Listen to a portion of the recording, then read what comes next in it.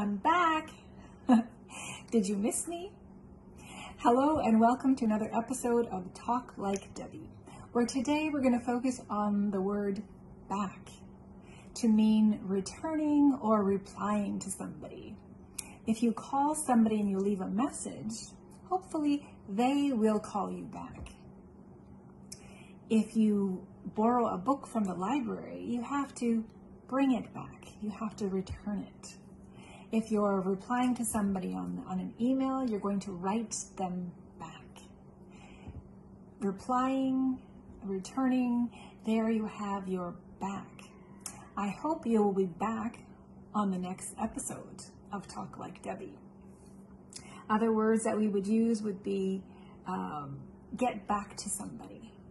Let's say somebody has a question for you, you're not sure of the answer, then you say, okay, I will get back to you about that.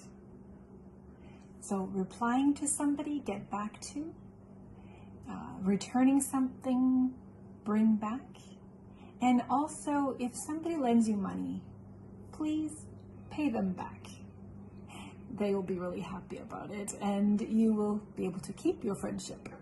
Hope you're having a great day, and we'll see you on the next one. Bye for now.